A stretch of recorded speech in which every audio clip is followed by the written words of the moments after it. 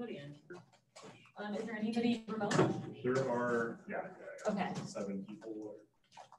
Okay, then I will try this mic. Is this off or is that? All right, I'll just sort of hang out around here then. Just awkwardly turn around. Oh, good. All right, so it's my pleasure today to introduce Dr. Avani Wildani. She's an assistant professor in computer science and neuroscience at Emory University. She got her PhD from UC Santa Cruz. More importantly, we both did time at University of New Mexico.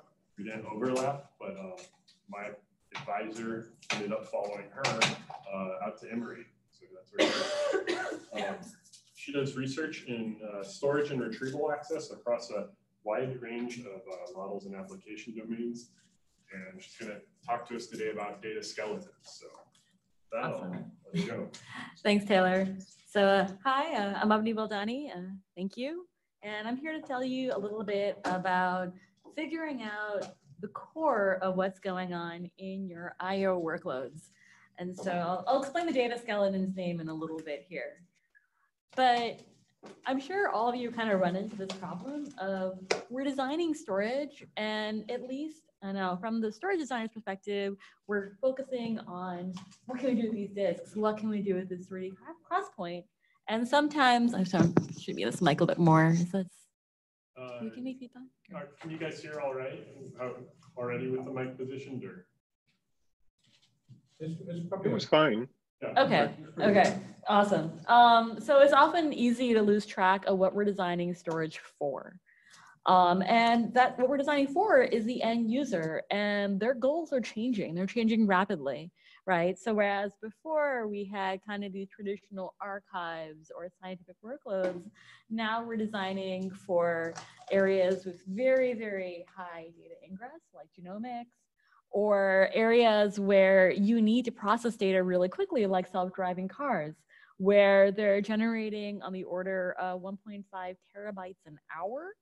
And if you do not very quickly process that, like we're talking within about 10 seconds to do a CNN on that data, you crash, literally. And so that's the kind of situation where, you know, storage providers are now kind of on the hook to make sure that we're designing systems that keep modern applications in mind. And unfortunately, right, like while we understand that there's a lot of data out there, we haven't really figured out what the new problems are. And so this is just the, you know, everybody has to have a slide in these talks about how we're making lots and lots of data. So this is my slide about how we're making lots and lots of data.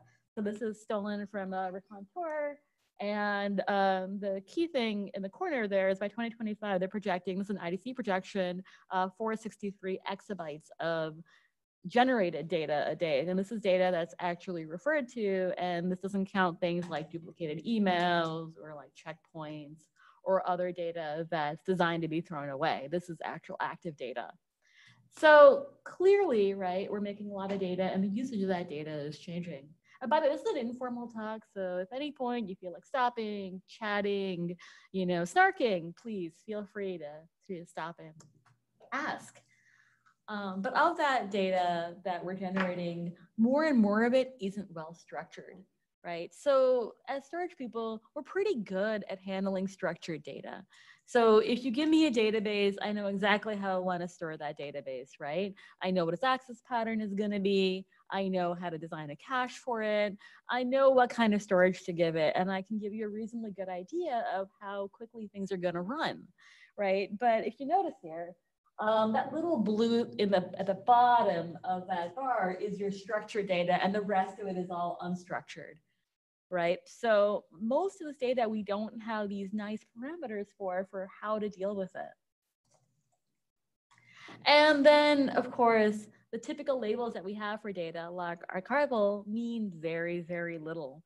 So this is your traditional archive. So this is Iron Mountain, which is full of tapes.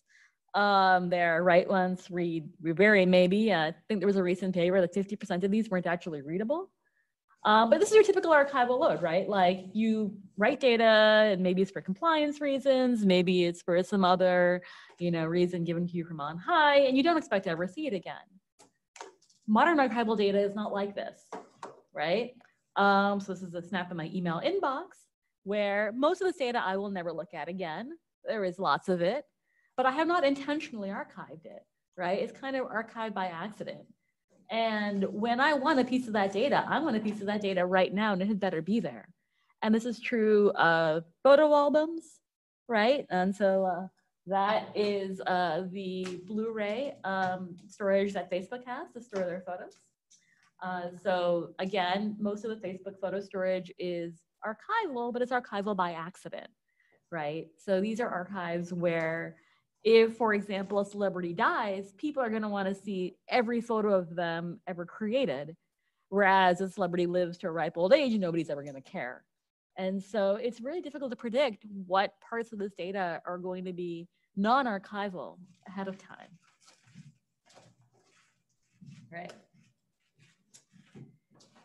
And, you know, what people call archival, again, vastly changes. So this is, we did a meta-analysis to see, you know, people labeled data archival, what properties that these different data sets had in common. And so in the same year, we collected several traces, and even in the same year, they were very different file size. And then across years, right, you had very different file sizes. So there were no traits in that paper that we found that were consistent across types for different traits.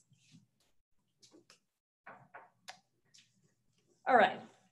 And then of course, anytime you design storage for a workload, they're going to change. Workloads are highly dynamic. And again, this is old news to probably everybody in this room. And so these are the couple slides I'm getting in trouble for. So HPC data is also changing, and your typical scientific workloads, right, of doing a lot of data ingress, computation, checkpointing, store data, and then kind of loop, is occasionally changing, although I have learned today that MPI will never die. And of course, that is true. This use case is still there.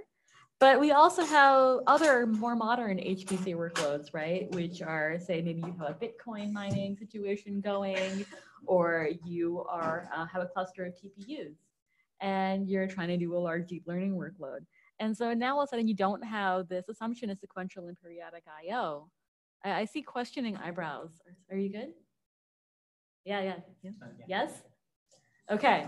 Again, stop me if you would like to heckle. So this is about where I expect the heckling. And this is actually one thing I really want to hear from you is, you know, what do modern HPC workloads look like and what assumptions can we keep, right?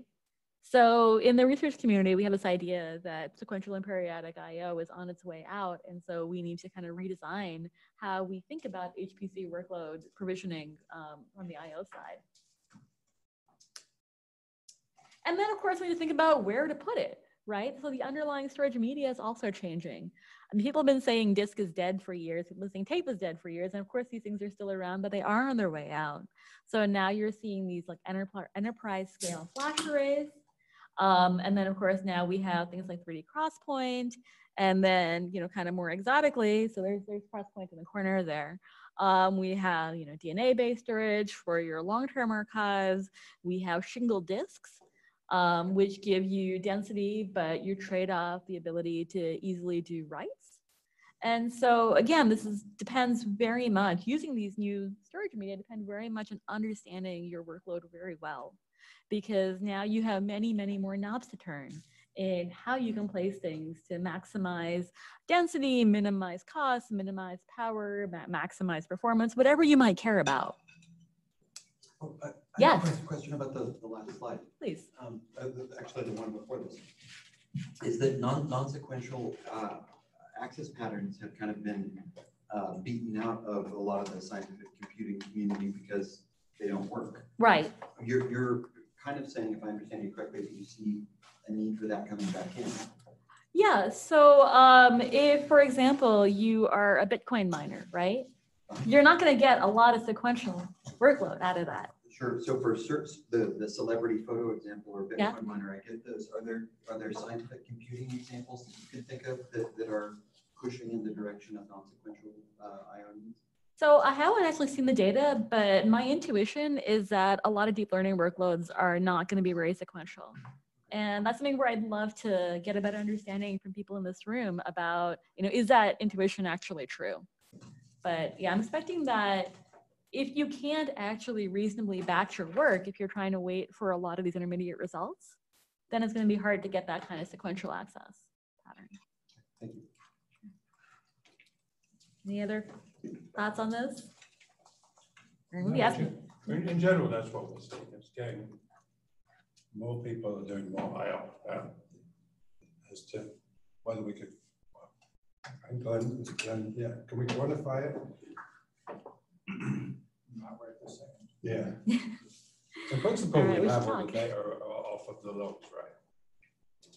So yeah, there's at least one intense research project there. Yeah, we should definitely talk then. Where was I? I think this is where I was. I was saying that the hardware is changing out from under us. And so even if our workloads were staying the same, which they aren't, we need to kind of revisit how we consider the interface between storage workloads and storage media, right? So we want to know what actually still matters and what we do with it. And we know very little. So we're trying to change this, but if we did know things, right, we could do great things. So this is just a small example of what we could do if we understood our workloads well enough to do caching.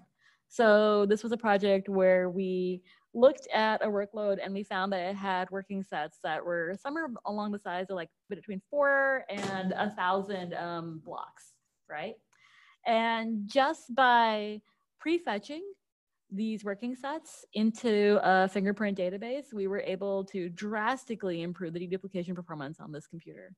And then this is something that we've actually implemented now in enterprise flash array. What was the workload?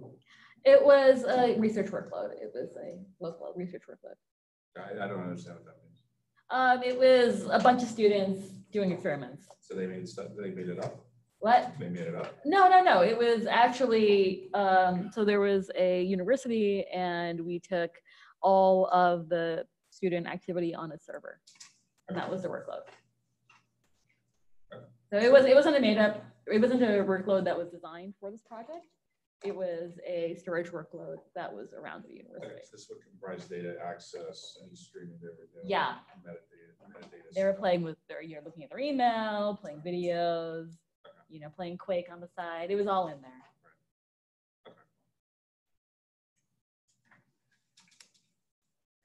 Okay, and then again, so all we could do here, because we could calculate working sets, we could split the duplication index. I'm not going to go into this one too much because this is mostly here as an illustrative example that if you can understand your workloads, great things will happen.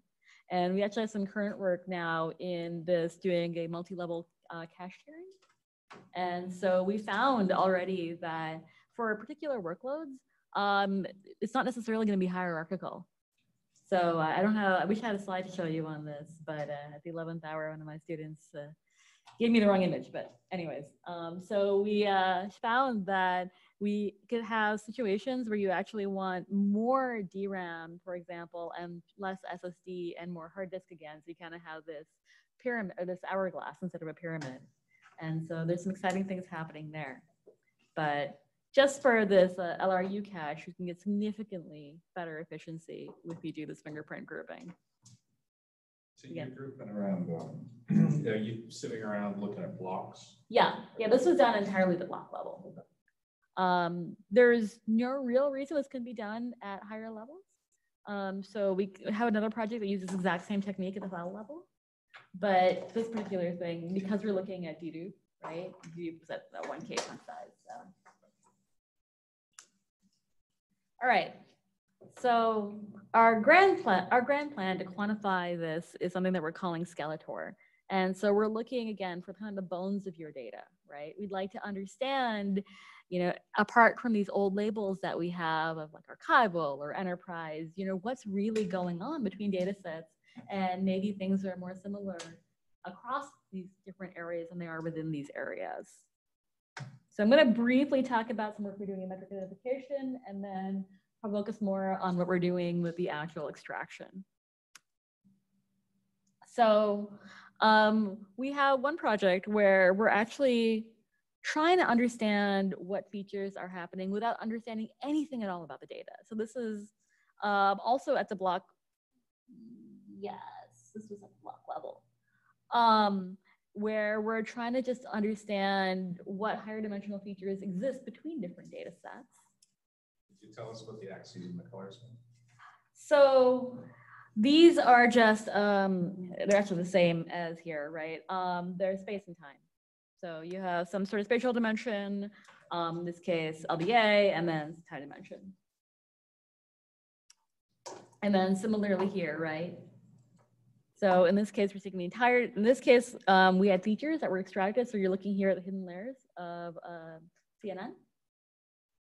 Whereas here, you're looking at the entire trace. And the time scale, that's over seconds or hours? No, these are entire traces. So each image is about a week, I think, on these. And the colors are frequency of access. Yes. Yeah. And so just even looking at these, right, you can tell that there's some correlations between things that have acted similarly on our systems. And so we're clustering these and doing some other work to try to figure out what visual features are important. And so there is a privacy dimension to this that is future work for us right now, where we can actually look at these and figure out what applications are running in some cases. So a database, for example, like a nice diagonal line right up. And you can actually find the journal pretty easily. I think you can see that just on the right there. And so there are a couple patterns that you could just pull out, like this guy's running NTFS. But this is measured on the server side, right? Yes. Yeah, this is all done on the server side. So this is the problem we have doing this here, is that we have 300 or 400 people doing a mixture of all these things at the same time. Mm-hmm. So and the Fourier transform kind of thing we never really figured out, where you would break it down into components of what each person was doing. Yeah, so that's actually something I'll be talking about in a few slides. That's something that we ran into as a problem also. So this was a single client, and then we actually had multiple data sets from the same sort of place. And so we combined them together and then re-separating them out to figure out what was going on at a client level was very hard. So again, we're trying to find good metrics, right? So we took a look at what metrics were standard, and this is again a meta-analysis where we pulled what do people look at? And they did not at all match the things that we found were important. So we hit that problem of figuring out tenancy. And we ended up first needing to figure out how many tenants were even in our system, right? So the technique that we needed, we were like, okay, we have 2 or we have 300, we don't know. So let's see if we can figure that out automatically. And again, people, please stop me if there's anything where I'm blowing by something. You've been very quiet. So the previous slide was going back. This is incidence here is how often? Right, this was literally, we looked at every single paper that did a workload analysis that we could get our hands on. And we just made a histogram of the times that these features were used. And that they were used to? They were used within the classification that the paper was focused on. Okay. And what is the backing file system, remind me? This is file system agnostic. So this was across several different IO traces from different file systems. So I'm trying to think. So what is year exactly? Like? Year the trace was collected. Okay. Sorry, say that again? The year the trace was collected.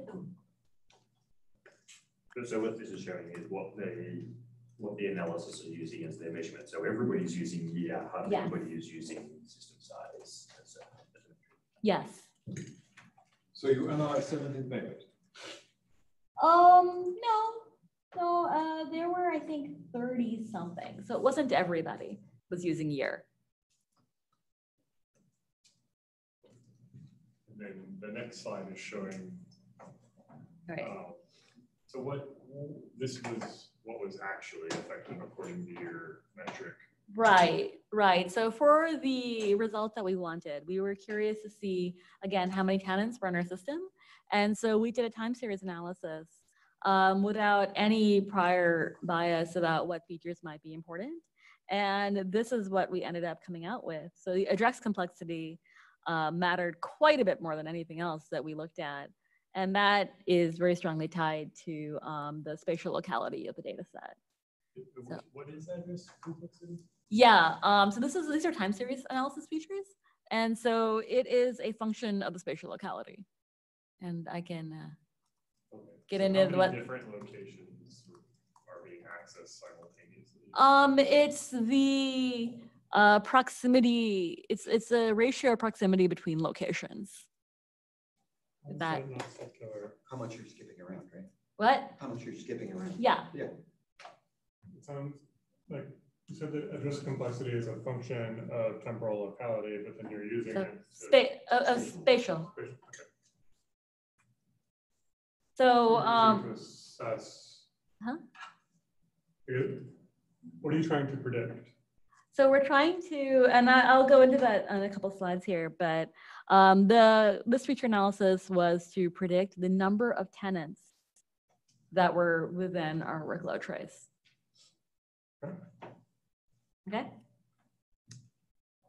Of course, this ended up being very reliant on which trace we were using. So this is many of the same features, and as we changed the trace that we were looking at, the feature importance varied wildly. So even for a very simple problem like this, finding a core set of metrics is a complex open problem, right? And so, yeah. What are you plotting there? In the bottom one? Yeah. Yeah, so this is relevance of the features that are on that rainbow plot. It's relevance per trace. Oh, okay. So the 3 different traces. Right, and light is good. Okay. So I apologize for the lack of axes, but it got really, really messy very quickly. So just wanted to quickly show that they were different. Yeah. That's the goal there. You said light is good. Better. Yes. Okay. Oh yeah. And so, I mean, I guess the takeaway there is that you need some automated system to analyze your best features. Yeah, you need, and that there's no consistent set of features that we found so far. So this isn't, you know, often, right, especially early on in this project, we got a lot of feedback. We know what features to use, right? They're the same features we've always been using.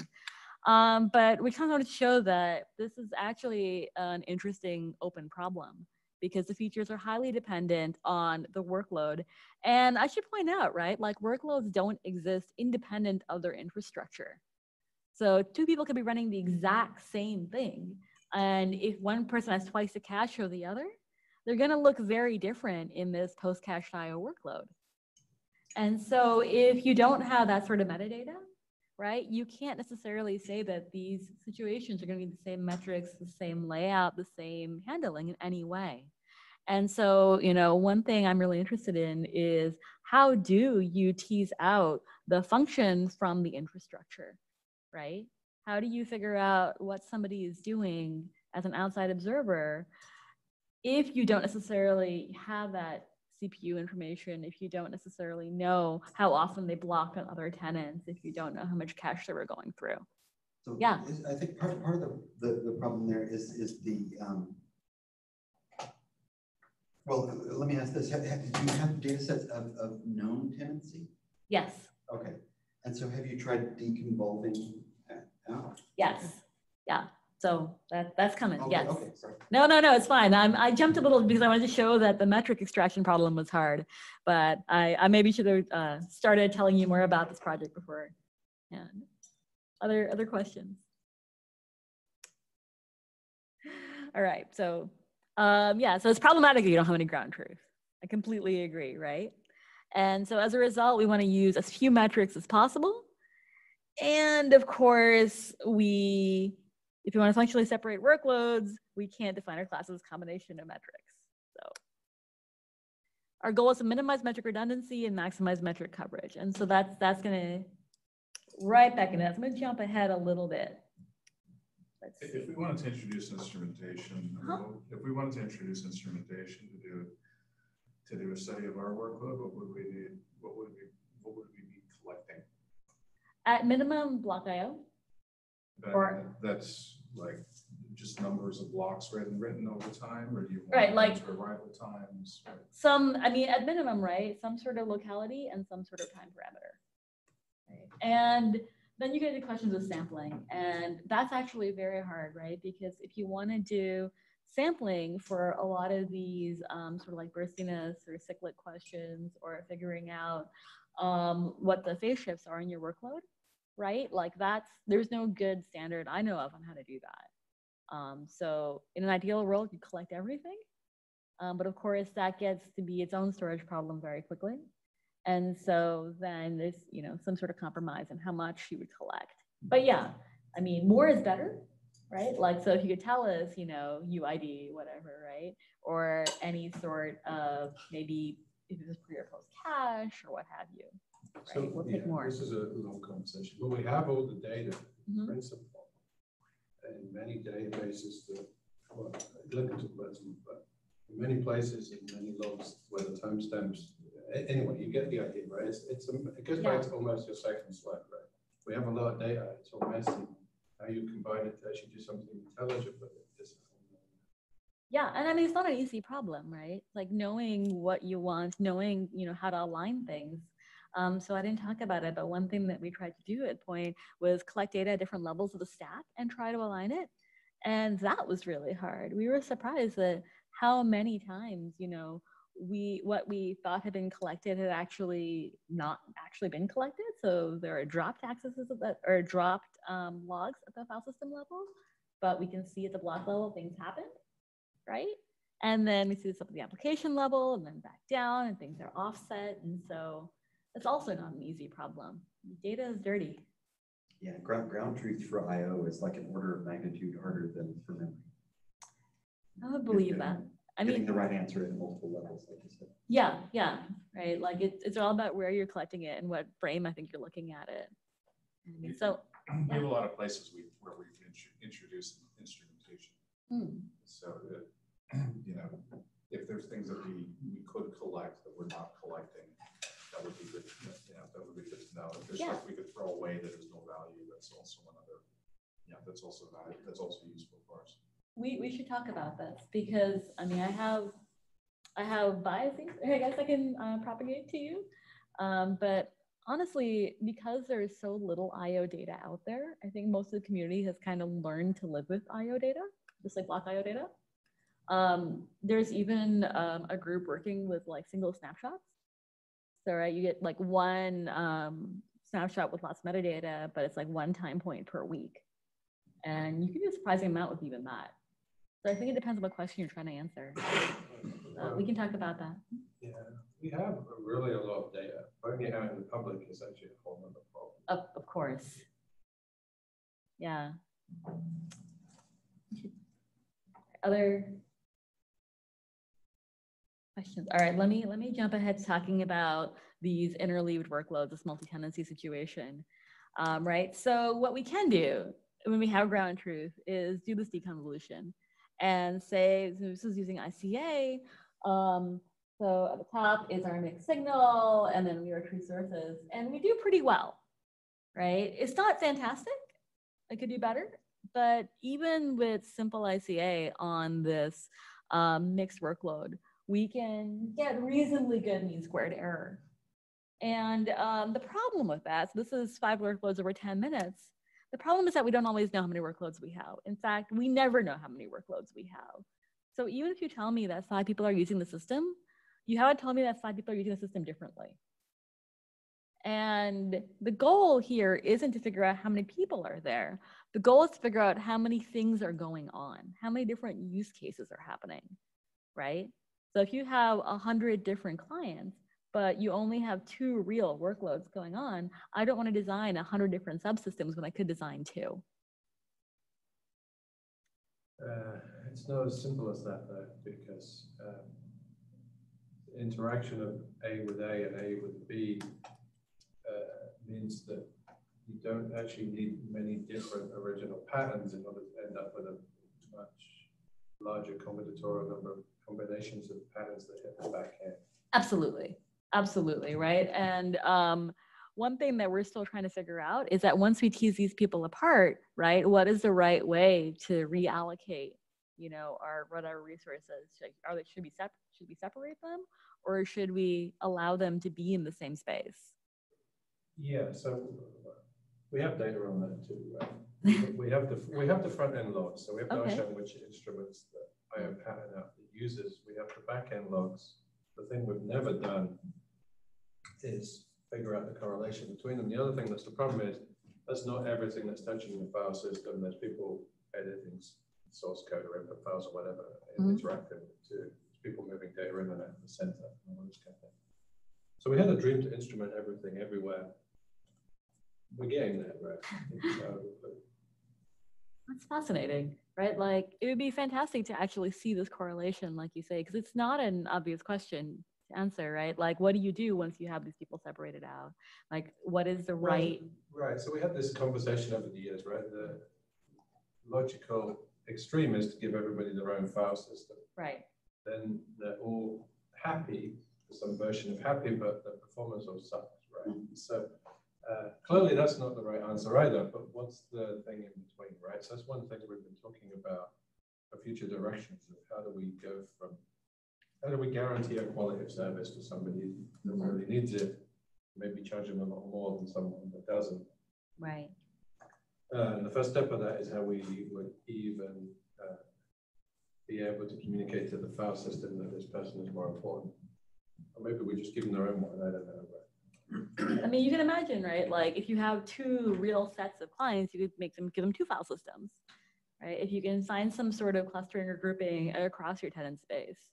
Yeah, so we could pretty easily, say all this group of users never create a file larger than a kilobyte, so we'll put all them on the FlashNet, or these group of users only make files terabytes, we'll put them all over there. Actually, that doesn't work because, well, that's naive, right? It's the users never fall nicely into these categories that you make up. Right. No, exactly. It's tricky, and of course, their workloads do change very quickly, right? Like, we've noticed that phase shifts tend to happen between every 10 and 30 minutes. The phases don't shift that much, so we have like a model workload space now. So instead of having these like labels, we have essentially different axes within our feature space. And so you take whatever basis you're closest to, and you say, okay, this workload kind of falls under this basis, right? Are you questioning or? Just focusing too much on particular words. Your description suggests that there's a company error. Yeah, so I mean that's a way to think about it. We're not strictly, obviously, creating a matrix for each workload, but that would be ideal if we could. So you can imagine it's a similar thing. Like, you take this n-dimensional space and you have a feature array that represents each workload, right? And so the model workloads really are the bases of that space now. Like, they really are the, your directions. We've had a handful of cases where you go back and look at data and identify one particular user that was really swamping one particular aspect of the system. And it kind of, right now, there's no systematic way of doing it, right? You go in, look at the traces, maybe make the plots, and notice that this one particular person is doing it. So the extent that we can get tooling and even approaches to go and do that, that will have an impact operationally for a lot of the pathological workflows that we've seen. Somebody opening a few million, I forget what it was, like 10,000 files per second at one point on a very small job, wound up saturating us. So we have a lot of cases like that. Reading backwards through files. Oh, nice. Yeah. Yeah, I can think of a lot of things that would be very annoying for. We've had there's a lot of who are the heavy users kinds of things that I've been very interested in, because we have data on the back end, but then tying that back to whoever is running is pretty tricky. And so if there's any way to like even predict based on their initial behavior and setup what they're going to be doing. Yeah. like what class they're going to fall into. And operationally, it's sort of, you know, who's crashing this thing. Right. That comes up pretty often. Seems important. So just quickly, so this is the architecture of the experiment that created that rainbow graph earlier, where we were trying to figure out, again, how many tenants that we have. So we're taking our AO trace, we're splitting it up into features using this time series analysis. And then explain to you what this is. So for each workload we looked at, and sorry, anon here is the Emory IO data set from earlier. This was submitted to something double blind, so we never changed that around. We saw that with the time series analysis, we can actually do fairly well for detecting the number of tenants we had, and we have ground truth here. So we artificially designed different use cases for ours, and then we actually talked with people who made the data sets in the other cases. So we know exactly what was going on in each of these systems and how many different functional users we had. And so we have relatively high confidence in the detection in this case. So what's the solid versus dash? Sorry. Yeah, so solid is baseline and slash is us. Upper is better. So the axis is percent accuracy. And here, one approximate and two approximate means that, so say that you had 5 clients, one approximate gives you credit for 4 or 6, two approximate gives you credit for 3 or 7.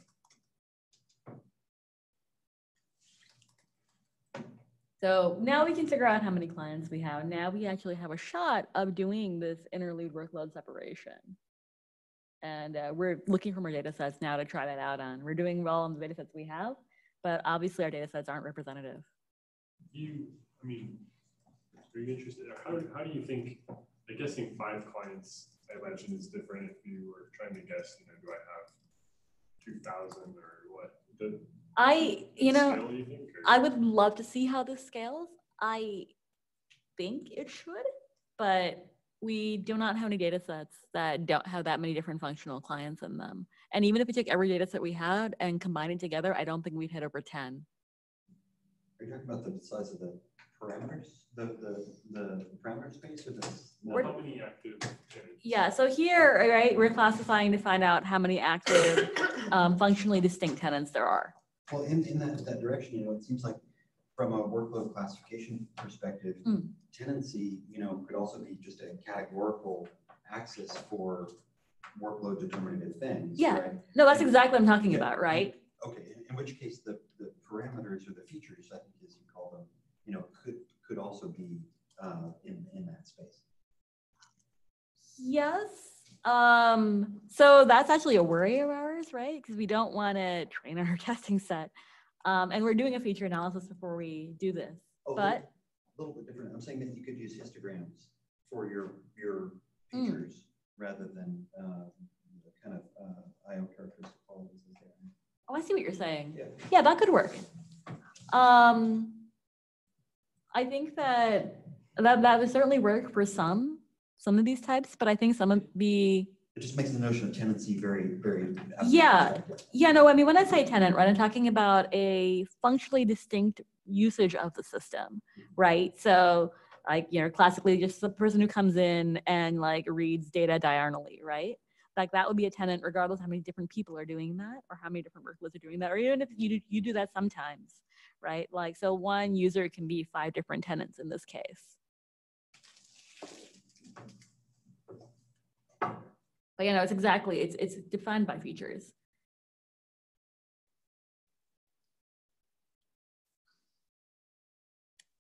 All right. And so again, now we figure out how to measure, right? So we figured out how am I doing on time, by the way? Yeah, you have about 15 minutes. All right. So I'm going to gun through this a little bit quickly because I would like to talk about, well, actually, no, this is the end, isn't it? I took those out already. Good job. So for figuring out how to measure again, right, we need to figure out where to instrument the questions that we have. And then kind of what to do with the data at different levels. So everything I talked about has been either the block or the file level, right? Obviously at the object level, there are going to be some things that we can keep and some things that we need to change. And then aligning what we've learned in lower levels with these upper levels is an open question, right?